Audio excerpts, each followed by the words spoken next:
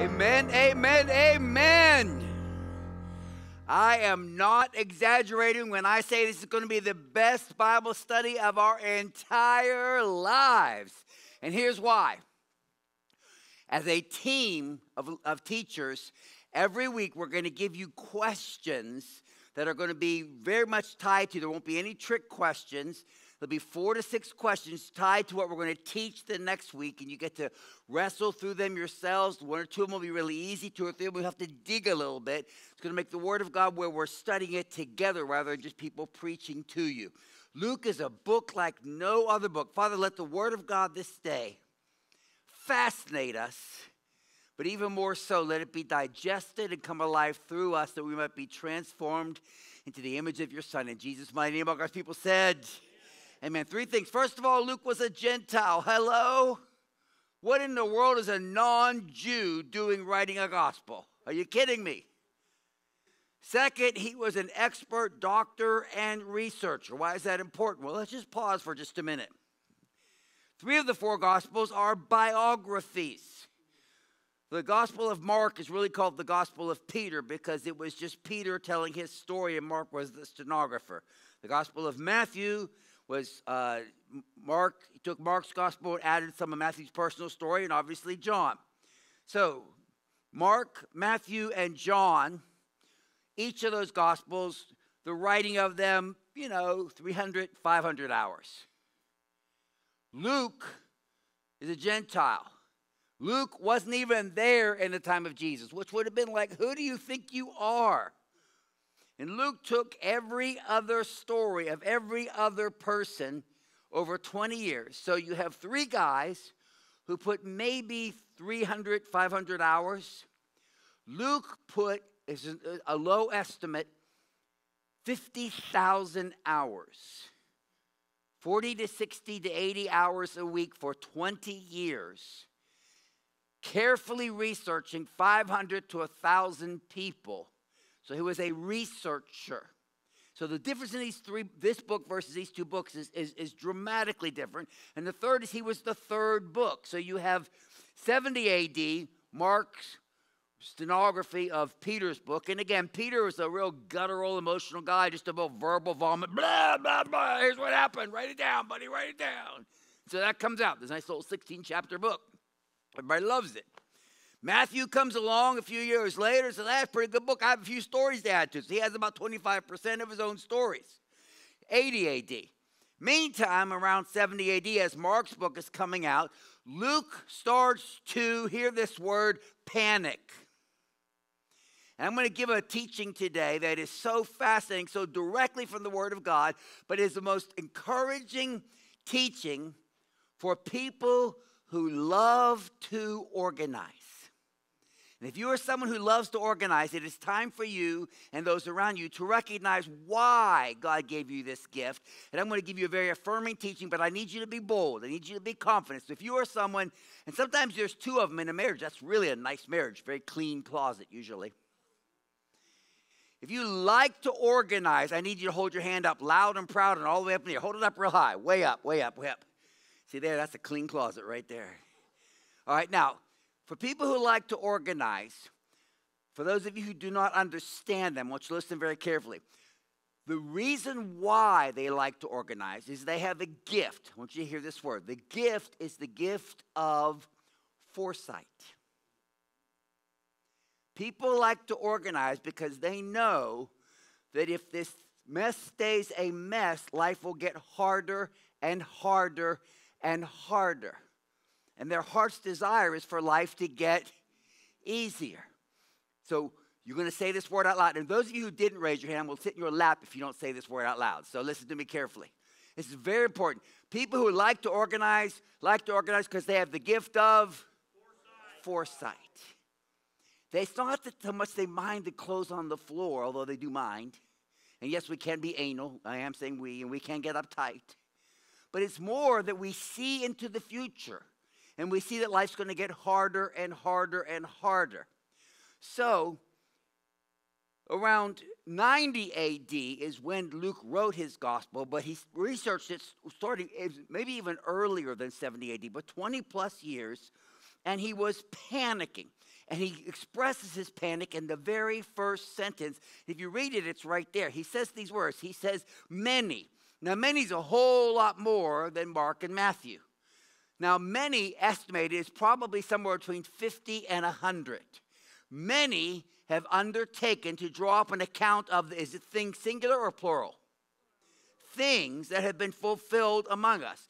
So, 72 AD, there's 35 different parchments floating around of eyewitness stories. 78 AD, there's 120 different parchments. There's some are eyewitnesses, some are secondhand.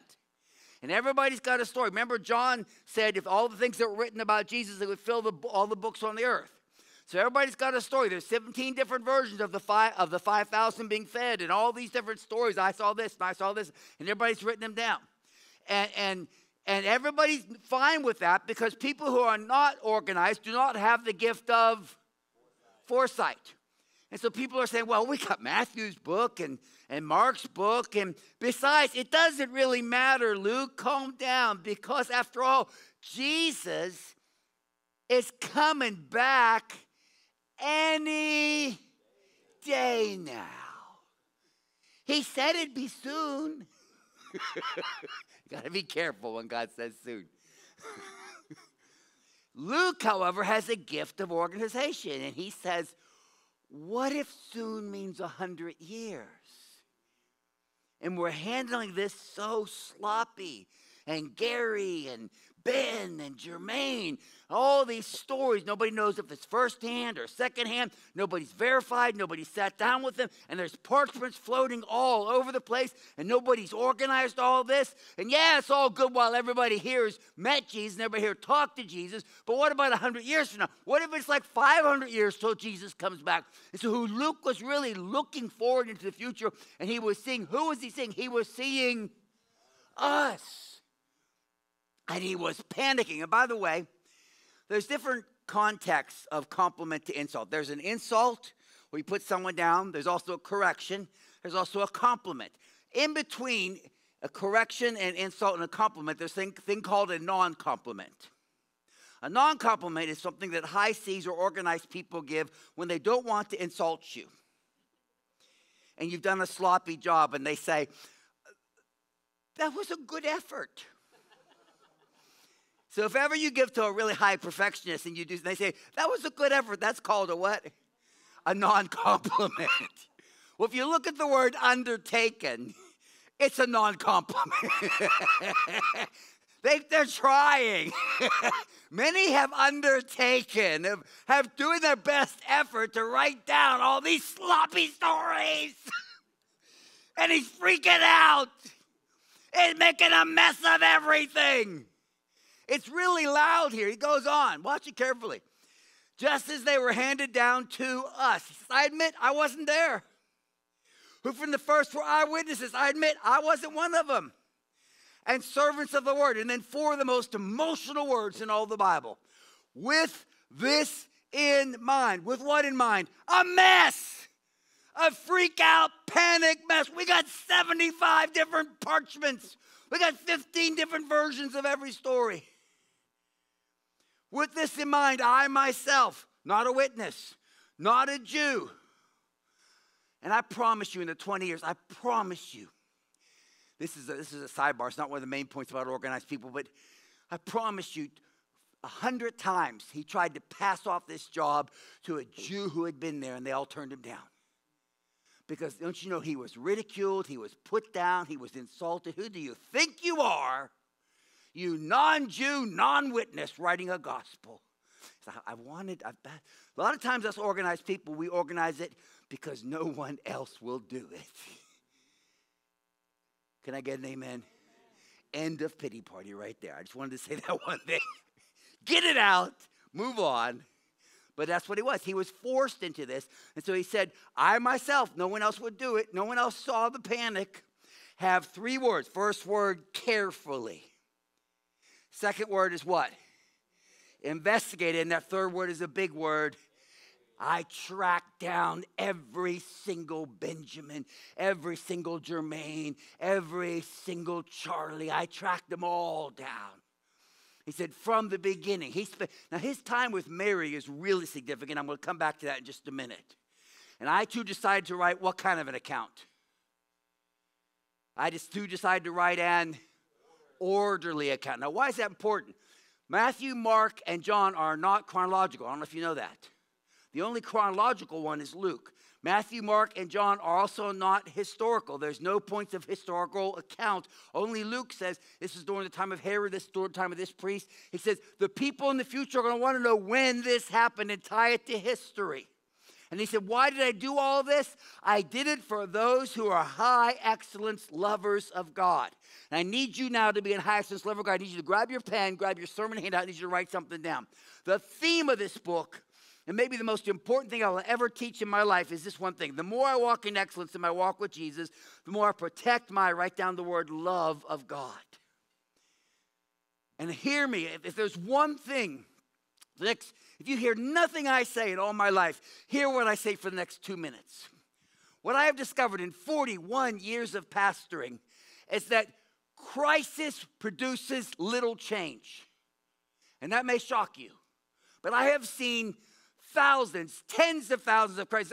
My wife is divorcing me. My child's threatening suicide. Drugs is killing me. I'm losing my house.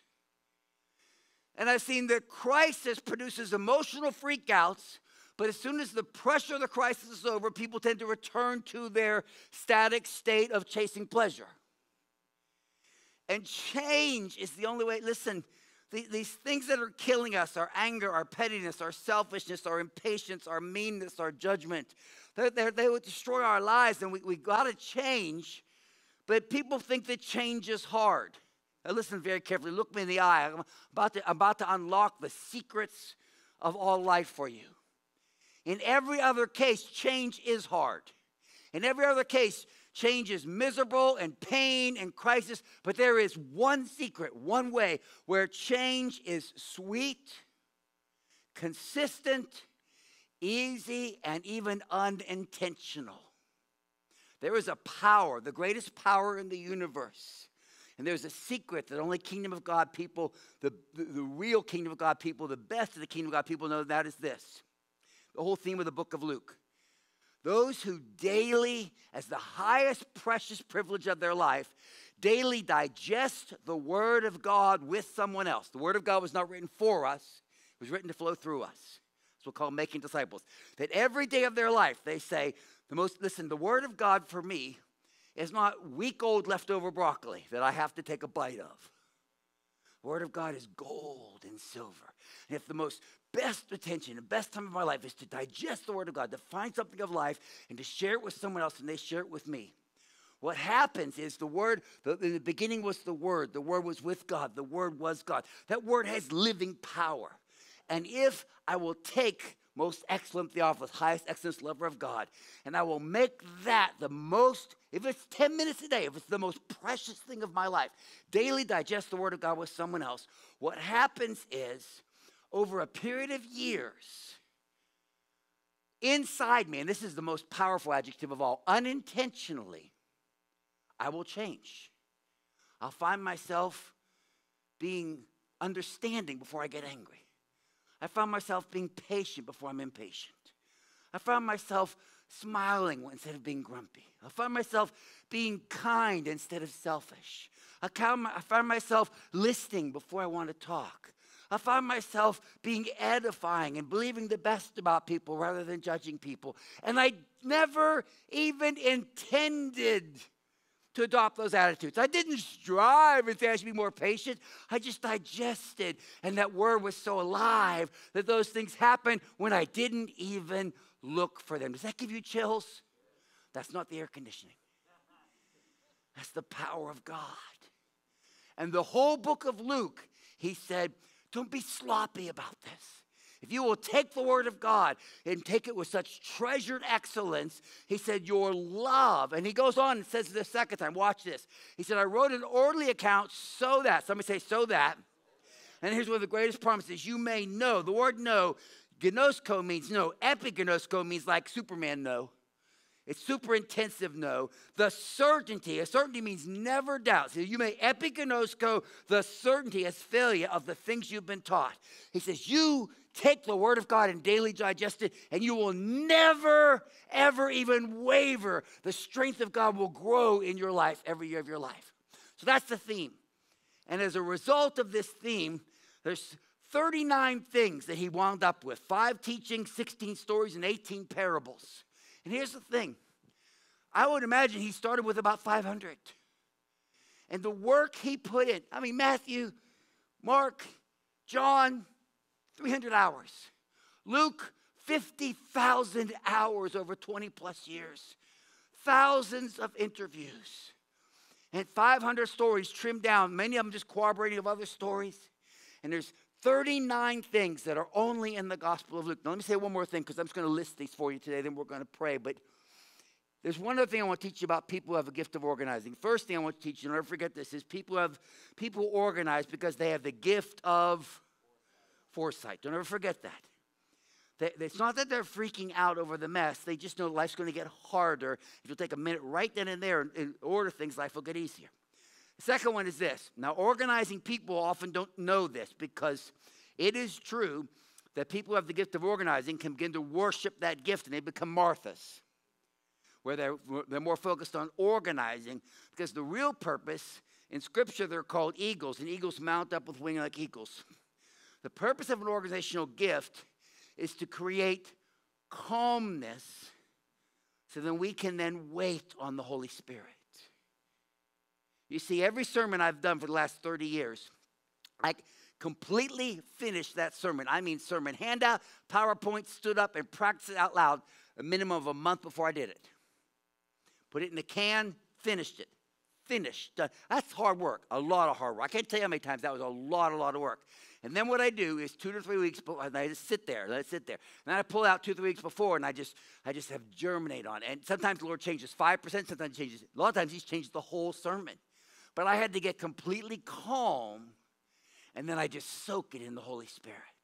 I'm going to ask every one of you at the end of this sermon to take these questions. We are 5 weeks ahead in these sermons. And every one of my teachers already has their questions. You know how much hard work my team is putting in? We will always have 4 to 5 to 6 really good questions so that you can end the sermon. Here's next week's questions, like I'm going to do. I'm going to ask you to answer those questions within 24 to 48 hours.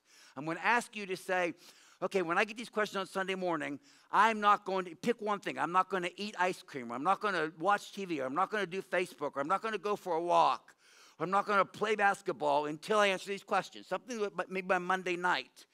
Because this is not leftover broccoli. This is gold. And the reason I want you to do that is if you answer them by Monday night and then get a teammate and share, then you'll let them sit there. And you'll think that that's the best I can do. And then all of a sudden, Wednesday and Thursday, you'll go, oh, I hadn't thought about this. The job of organized people, see, if you're not organized, listen to me. You think you can hear from the Holy Spirit, but you cannot hear from the Holy Spirit when there is bees of busyness of things you have to do buzzing outside your head. And the organized person's job is to bring everything calm. So watch this. John, the Apostle John, he never intended to write a gospel. Wasn't planning on it. Luke did such a magnificent job finishing everything. John's just the kid.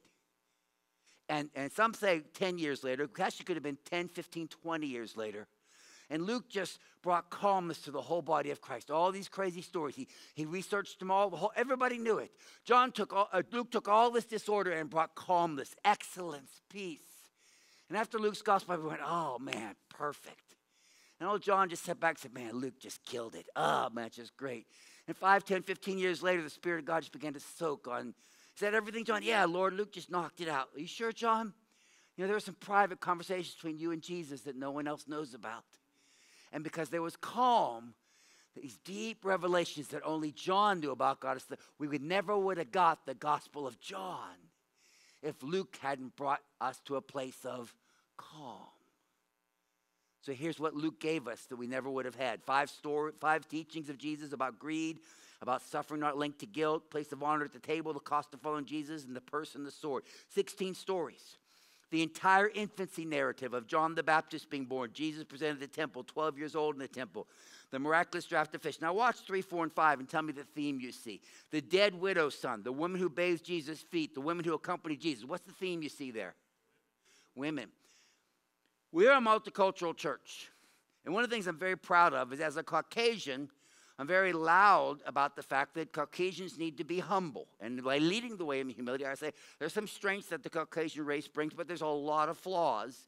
And we humble ourselves because no race has all the heart of Jesus. And every race brings some of the heart of Jesus and a lot of flesh. And so the whole thing is we all want to be more like Jesus, and every race has some special, unique parts of Jesus and some flesh. So when I point out the flesh areas of a race, I'm not being unkind. I'm simply saying we all want to be more like Jesus. So when I point out that the Jewish culture in that day was very denigrating and very harsh and very put down of women, I'm not trying to be unkind. They had some godly traits, but they were basically cruel towards women. Women were not allowed to read the Torah. Women were not allowed to touch the Torah. Women were not allowed to speak in a man's presence if it was not his husband, not a family member. They weren't allowed to talk. They were but Gentiles treated women with much more respect and graciousness and valued women. So here's 3 Gospels written by Jews. And God forced this one Gentile who for 20 years kept saying, "You sure Judah doesn't want to write this?" And they all turned him down because God wanted one by Gentiles. There are more stories about women in the Gospel of Luke than Matthew, Mark, and John combined. And when you read, this is really interesting, when you read the only other infancy story is in Matthew. And when you read Matthew, you go, okay, well, why does Matthew have the story of Herod killing the babies and Joseph having a dream here and Joseph having a dream there and them escaping into Egypt? It's very obvious. And Matthew's story was first. Matthew was a Jew. He walked into the room and said, "I'm collecting information. Mary, answer some questions for me. What did God say to your husband? What else did God say to your husband? What else did God say to your husband? What did your husband do next? Anything else God said to your husband? Okay, good." Walked out. And that's exactly what happened. 10 years later, Luke came and said, "Honored woman, tell me everything. What was going on?" And he sat there for a year or two and all these stories we wouldn't have gotten. And so Luke has all this rich insight about women. I mean, look at number 6 and 7, sending of the 72. Mary and Martha. We would never have Mary and Martha's story if not for Luke. Martha, Martha, you're worried about many things, but only one thing is necessary. The healing of the crippled woman on the Sabbath. We wouldn't have that one if it wasn't for Luke. The man with dropsy, the cleansing of the 10 lepers and the Samaritan leper. We wouldn't have that one except for Luke. The good old Zacchaeus, scrawny little Zacchaeus up in the tree. We wouldn't have him. Jesus weeping over Jerusalem, Jesus before Herod, the meeting with the daughters of Jerusalem when he falls on the way to the cross and they're weeping for, "Don't weep for me, weep for yourself." The good and the bad thieves, "Today you'll be with me in paradise." The 2 disciples on the road to Emmaus. Do you know how much research that took? And above all, the 18 parables took more research because the parable, he had to confirm it like 5 and 10 times to get the story right. Parable of 2 men owed money, one small, one great. They're both forgiven. Who would love more? And the answer is he's been forgiven much, loves much. And forever, we said, listen, I've been forgiven much. Anybody here been forgiven much? And we love much. We wouldn't have that if it wasn't for Luke. Working like a dog for 20 years, not paid, despised and ridiculed. But he was looking ahead and he saw us. He saw us. Don't pick on organizing people. Be nice to them. The Good Samaritan, maybe the second greatest parable ever. The friend at night being persistent. The rich fool, "I got so much money, I got more money, I think I'll save it all." And God said, "You're going to die tonight, you fool." That's where the phrase "you fool" came from Jesus. You know that? You fool? That's from Jesus. The watching servants where the master waits on them. Punishment with many blows, punishment with few blows. That's a fascinating thing. That you're punished according to how much you know you're disobeying the Lord. The barren tree that's given another chance to bear fruit. The wedding feast, take the lowest place. Counting the cost, the tower and the war. The woman who loses a coin. The prodigal son.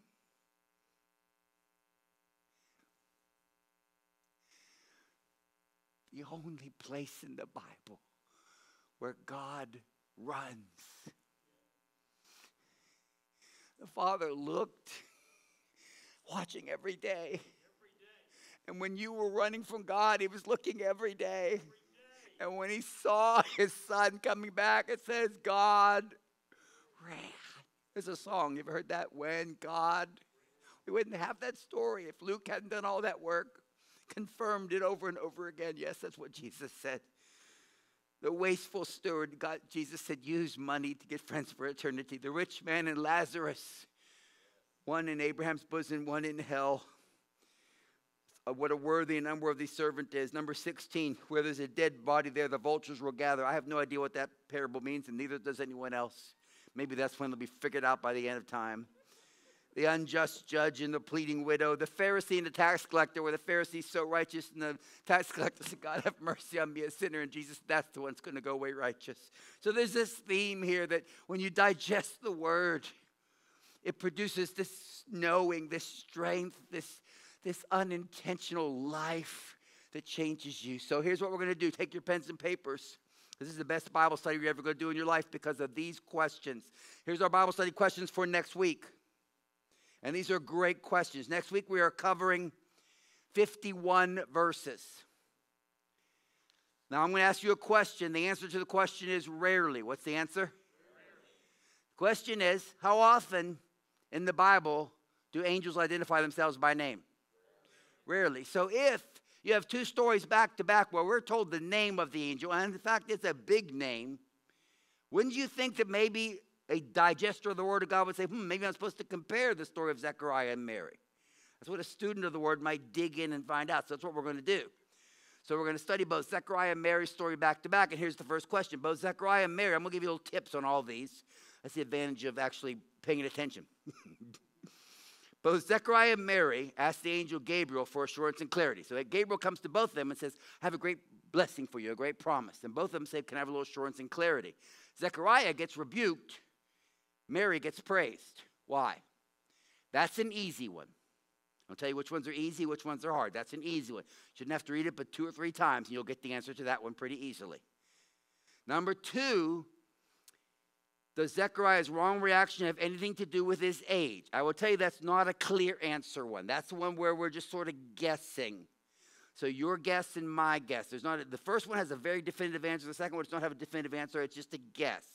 So you might, my answer and your answer, we might be different, but we both might be right. Number 3 is a very definitive answer, and it's a very easy answer, but it's also an answer that has 5 and 6 layers of answers. What is merciful about Zechariah's punishment? It's fascinating, fairly easy, but fascinating.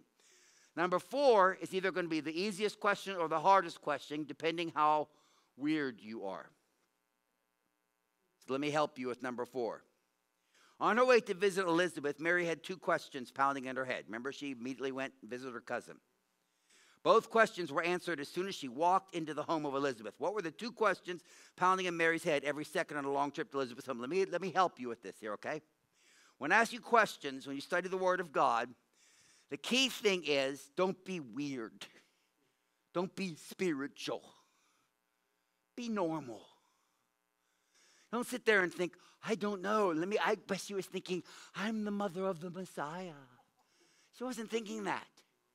She was a barefoot girl who only got food maybe 5 out of 7 days from the dirt poor country, the least of the least of the least. She's probably 13 years old. And now she's left home and she's traveling with a caravan 90 miles, traveling with a bunch of strange men and 1 female chaperone. And she's sleeping on cold ground overnight, probably can't even afford a blanket. And she's about to go meet her 62-year-old cousin she's only seen maybe 2 times in her life. And she's supposedly just met this angel, and each day it gets a little more confusing. And she's thinking these 2 questions, and if you're at all normal, the questions are automatic. So don't get weird. Just be normal. Just become the person in the Bible with all the normal frailty and flaws and weaknesses and tenderness of an average person. And you'll quickly see then why God does next what he does for that person. So here's our 2 closing prayers. Prayer number 1 is, Lord, thank you for all this, protecting my love, because I recognize the privilege and opportunity of this study, and I choose to be diligent and give my heart to learn your heart. So what you're saying here is, I recognize that my team of teachers led by my pastor, I'm doing 2 teachings. Pastor Helen's doing 1, then I'm doing 2, and I'm going to do half or more than half.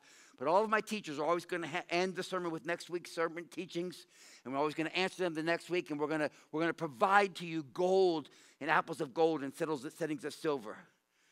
And you're saying, I'm not going to treat this like week-old broccoli. Week-old broccoli stinks. You ever had it? It stinks. You throw it away. Phew. I'm going to treat this like gold and silver. And I'm going to take this, and within my Monday night at the latest, preferably by Sunday, I'm going to go home and tackle these things. And I'm going to have fun with this. And I'm going to create some sort of self-accountability. No ice cream or no TV or no sports or something like that. No Facebook until I get these things done. And the second one is I'm going to find me a teammate. Now, I want you to say something out loud. Say, I am cute. And I am charming. And you cannot say no to me. Y'all didn't do very good. Let's try that again. Say, I am cute. And I am charming. And you cannot say no to me. So you just find your mate or a friend or one of your kids and you say, look, it's going to be so much easier for me if by like Monday night I know someone's mailing me their answers, and I'm going to email you my answers. And that way, if you email your answers and I email mine, we're like twice as likely to get the right answer. We're going to feel so smart when the sermon comes, and I'll have so much more fun, and it'll be easier for me and easier for you. So I'm not really asking. You're going to be my partner. So you just explain to them, I am cute and I am charming, and you're going to be my partner. So that's prayer number 2. You just go to someone and make it clear that they need a partner, and you are very blessed that you have chosen them. They are blessed. All right, close your eyes, please. Prayer number 1. This is not week-old broccoli, Lord.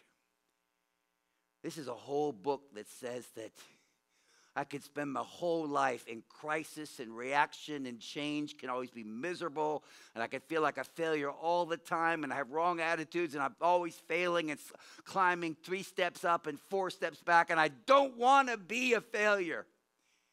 And Lord, I want change to be sweet and gentle and consistent and unintentional, but to do that, the Word of God has got to be the most precious thing in my life. So I want this to be excellence, that I daily digest it with someone else. And I will start right here. It's going to be fun. I want to make it fun and precious. And I'm committing, Lord, to treasure this opportunity and to study richly and to put some accountability in my life, that I will do this right off the bat first thing so I can soak in your presence. If you're committing to treasure this opportunity, hold your hand up real high right now. Thank you, Lord. Thank you, Lord. This is going to be a sweet time to put your hands back down. Second prayer is, I am cute and I am charming, and I'm not really asking how you are blessed. I'm going to chase somebody down for a partner. If you're determined to get you a good partner, hold your hand back up. That's going to make it so much more fun. Now put your hands back down. Lord, we come to you now, and we're really in awe, Lord, of what Luke did. Really in awe. Lord, I'm not dismissing what Peter and Mark did together and what Matthew did and what John did, but theirs was Kennesaw Mountain. Lord, Luke climbed Mount Everest. I think he climbed it in bare feet. And he did it for us, Lord. Lord, let us honor the price he paid, that we would always treasure the Word of God and let the Word of God be power flowing through us. In Jesus' mighty name, all God's people said. Do me one more favor and turn to the person next to you and tell them you really are cute and charming. They wanted to hear it.